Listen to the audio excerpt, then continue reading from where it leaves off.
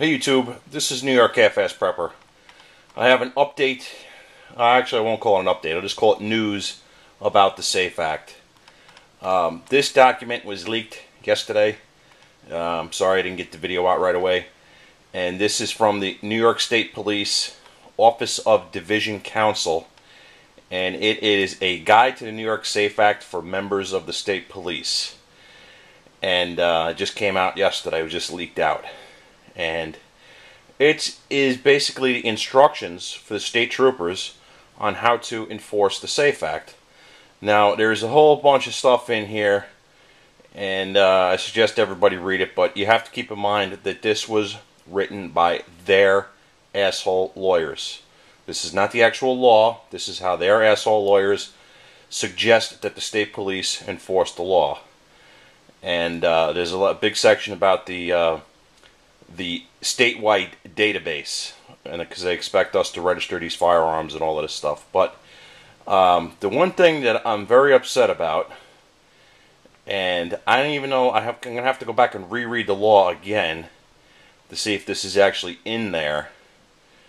Let's see if I can find it here. Bottom of page 12. If a person becomes ineligible to hold a pistol permit, the SAFE Act requires the person to surrender all firearms to police, including all rifles and shotguns for which no license or registration is required.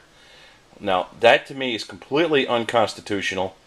And as you know, all you New Yorkers can sound off on this. You can be ineligible for a pistol permit for a variety of reasons. Some of them are not criminal, like just purely administrative. You know, not updating your address, you move to a different county, and they're telling you that you're going to have to turn in all of your firearms, including firearms that a permit is not required for. So that's kind of hokey, and it says that it's required under the SAFE Act. I'm going to have to reread the SAFE Act and see if that's actually in there. But basically it goes into all of the aspects of the SAFE Act, and there's a lot of language in here about law enforcement officers, active and retired, where they stand on the enforcement of the SAFE Act. Now, this was I found this on the. I'll put the link down below, but it's available online. And there's a radio station out in Buffalo that was able to get their hands on this, and they made it public. And the lawyers that are challenging the SAFE Act are all over this. They're all over this thing because there's a lot of stuff that they intend to do. And by putting this out, they're telling me that basically this is going to be a gun grab. It was designed to be a backdoor gun ban on a lot of different firearms, and it's only a matter of time before they want everything to be registered. They want to know about every firearm so they can run over there to your house and take them all away from you. That's what this crap is about. And then they're going to go after the pistol permits and say, oh, we're going to find all of these ineligible people for all these stupid reasons, and then they're going to come to their houses and going to take all of their firearms. And as I understand, they did it once. They tried it once with a guy named David Lewis upstate, up in Erie County.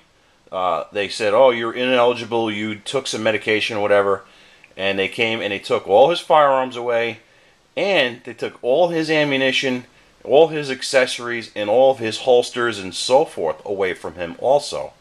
I believe that's been resolved. I believe the guy got everything back. But just to show you that the lengths that they're going through to get your firearms off the street and out of your hands. So that's it. All you New Yorkers, sound off. If you can, donate to SAFE, NRA, Gun Owners of America, or the New York State Pistol and Rifle Association.